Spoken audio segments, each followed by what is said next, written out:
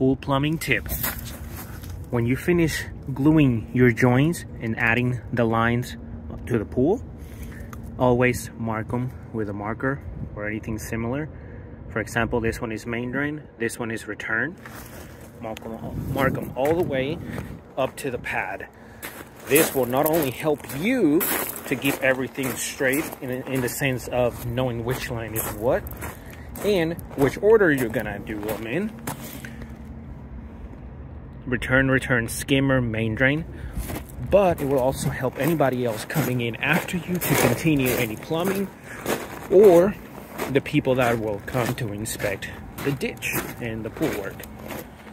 So for example, these vertical pipes that come up here to the pad that is not yet built, also mark them, for example, at ground level. That way you know which pipe is what when it comes down to plumbing at the end of the day.